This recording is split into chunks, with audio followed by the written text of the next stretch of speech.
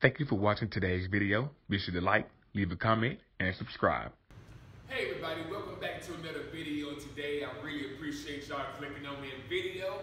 If you like what you see, hit that subscribe button, hit that like button, leave a comment, share it with your people, alright? Today what we're going to be doing, we're going to go over another core exercise. It's going to be the leg raise. I'm also going to take another exercise that I did earlier in this series. I will go ahead and tag it below, the crunch. We're going to put both of those together for a nice, easy, simple exercise, core routine, all right? So first, let me break down the leg raise. Very simple, all right? What you want to do, as always, you want to engage your core, okay? Now, what you want to do on the leg raise, your lower back, you don't want it to arc up toward the ceiling.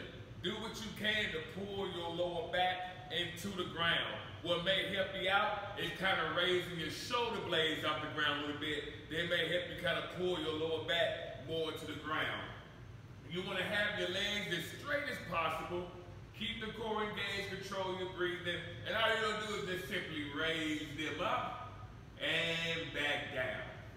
Raise them up and then back down, all right? Now, a modified way of doing this, you might want to keep your legs bent, and you just bring them back and forward.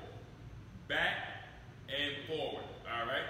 So, what we're going to do now, again, if you don't remember the crunch or how to do it, at least the way that I performed it, I'll put the link below. You can click on it, check it out real quick, and then put both of these exercises together. Basically, we're going to go back and forth, all right? I'm going to keep this video short, and so what I do, I just do 5 of each. Then I just kind of throw out a fun fitness challenge for you after that, all right? So here we go.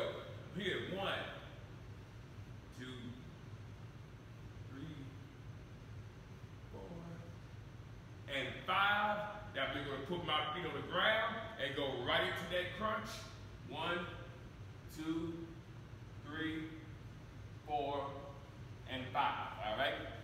So you may want to start out 5 for 5, 10 for 10, 15 for 15. You know, just do about 3 sets of it.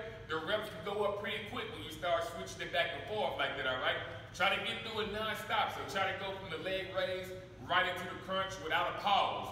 And if you need to, take a 30-second to a 1-minute break in between each one, or go to a different exercise that you might be doing in the gym and come back to it. However you want to mix it up, all right?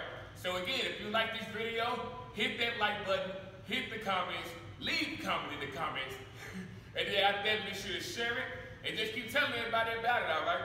I'm going to be bringing a lot more exercise routine videos in the near future, so stay tuned. Let's do this.